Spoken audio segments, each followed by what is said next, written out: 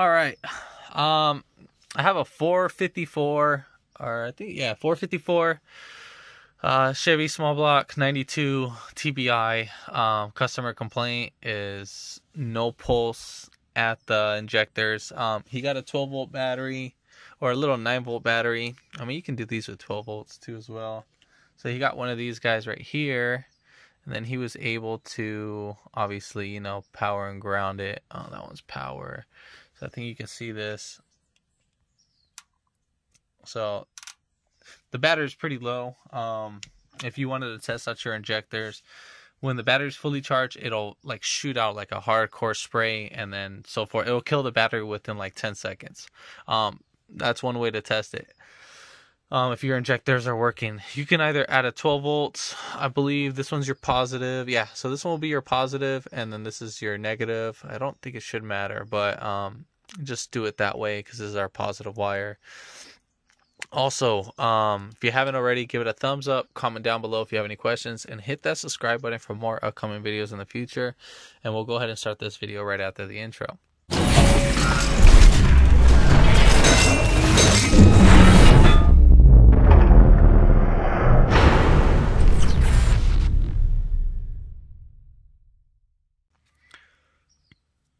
All right, so basically one way to determine either this is your distributor or your computer. Basically, we have the HEI system right here with the pickup coil.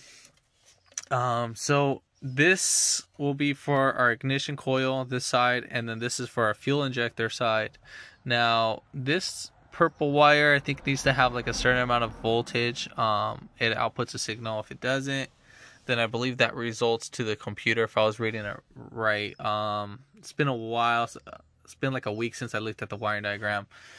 So again, there's only two things that you can have an issue with. Remember, you got to make sure you have a consistent 12 volts right here at this. If not, you got to check your ECM fuse. I think it's ECM 1B. I think that's what it is on the fuse panel. Obviously this one's an RV, so it's a little bit different. So if you have voltage going to it, then we know our fuse is good, but you can check your fuses anyways. Second, you need to make sure you're getting power to the distributor. Now, we got spark, but we don't have pulse. So I always bring a test dummy distributor with me when I'm working on a car and stuff. So basically what you got to do is you got to put the key on the on position. All right, it's already on the on position. So right here, this one's an aluminum casing right here, so we can't ground it from right here. The only way we can ground it is from this piece right here itself. So one way we can actually hook up right here. So you see how right there, the injector starting to pulse, and the same thing right here. You can, I don't know if you can see that. Let me get that right there.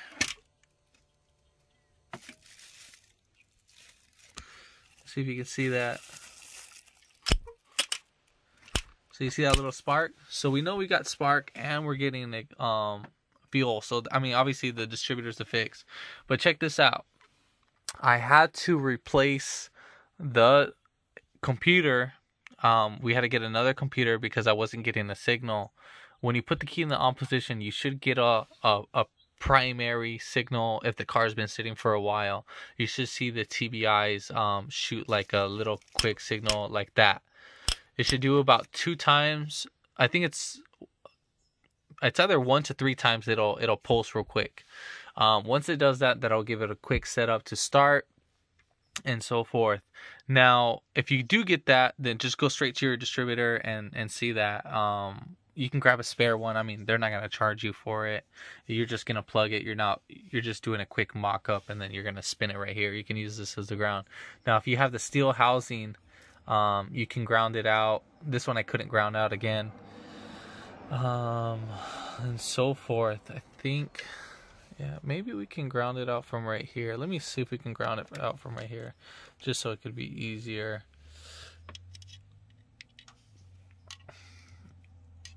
let's see if I can ground it out from this bolt.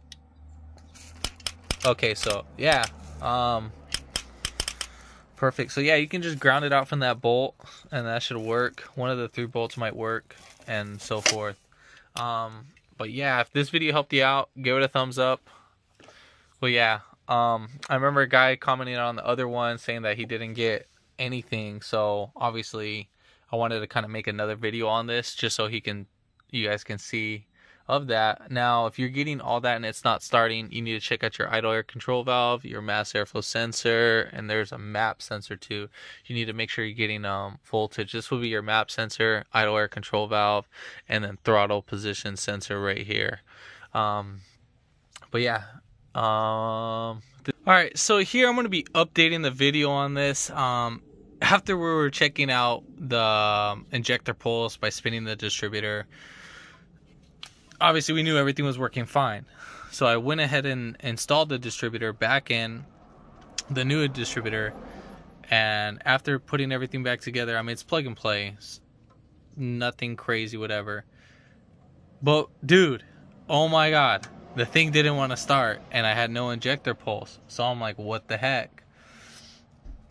So then I went ahead, took out the distributor, I started spinning it right here again, testing it. Now I'm not getting no injector pulse. And I'm like, for the God's sake, so my life depended on it, this car wouldn't start. Alright, so I'm going to tell you a few things that you can check out. So for our purple wire, it's going to be 0.5 volts, so half a volt. So when you check that, I think with the key on, you should read 0.5 volts. Our black wire, I think it's black-red, that's going to be our ground wire that goes to the computer. This purple wire, purple-white, goes to the computer too as well. That's going to be our signal, our reference wire that sends a signal to the computer to be like, hey, ground out the injector. Because our red wire is going to be consistently always going to be power. It's always going to be 12 volts. I think it's when you only put on the key on the opposition. Now the computer, what it does is that it sends a ground signal. So it's like a relay. So it just grounds. What you can do is you kind of need like a little lab scope for that. It's kind of a little bit harder with the multimeter. I mean, unless if I don't know how to do it right, I'm pretty sure there's a way, but with the lab scope, you're actually able to see a faster response for that. What I did was I used the signal from right there, or the positive terminal from the alternator, and I just took this one out, unplugged it, and then just put my test lead right in there, right inside right there, just to touch that terminal and to make sure I'm getting at least voltage when I'm cranking it. And yeah, I do get voltage, so we're making a series contact, so the computer is obviously grounding it. I mean, all my wires checked out fine. I mean, everything. I checked the grounds and the power. I think you got to check B3. There's B3, B6, or B7, something like that. You got to check out your ground circuits on that. This is such a pain in the butt to test out because I got the chair in the way, I got the motor right here, and then I got to lay in this awkward position. So it's a huge pain in the butt. All right, anyways. So what happened was, after like I'm checking out everything, so I'm like, let me start touching the wire, see maybe if I got something going on, maybe I missed something. But I tested out everything and everything's fine. I mean, obviously, if your throttle position sensor is like wide open throttle, it's gonna flood out the thing and it'll prevent it from starting. Same thing for the map sensor. What happened is that this sucks. I shocked myself as I was spinning the distributor. I left the ground cable right here, and I shocked myself. And then what I did was I put this cable right here, and I just sat it down right next to this the hook. As soon as I did that, I started spinning the distributor by hand. The thing started injecting, so I'm like, what the hell? So I don't know what the heck happened in that time. It probably sent a whole voltage throughout the system, but yeah, I mean, as you can see, now it's working.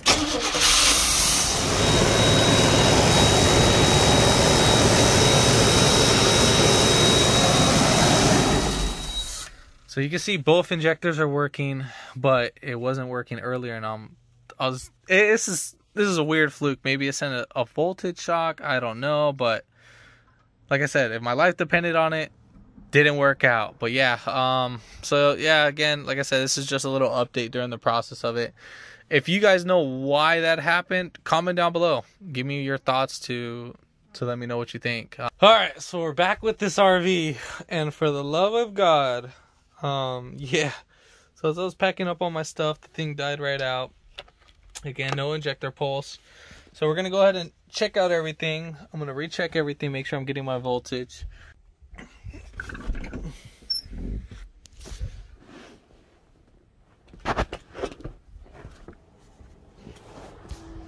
All right, man, I found out what the problem was. So I don't know what happened, but I'm not getting any power to that pink black wire right there.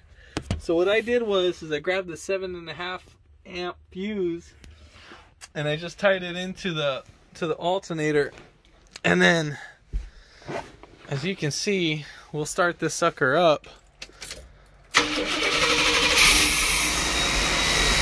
So as you can see, it's working now. But what happens when we take it off, so I'm going to just disconnect that. It should turn off. So you see how that died right out? So we're not getting any voltage. So the only thing that goes to that wire is a fuse. It's somewhere in the fuse box, or it's a fusible link. I just don't know what wire that is. It's probably corroded for the most part. But yeah, I got it all figured out. Either you can add a little jumper wire to it, but I mean, it's all up to you of how you want to do it. Just add a power with a fuse in it. But yeah, if this video helped you out, give it a thumbs up, comment down below if you have any questions, and hit that subscribe button for more upcoming videos in the future. And thanks for watching.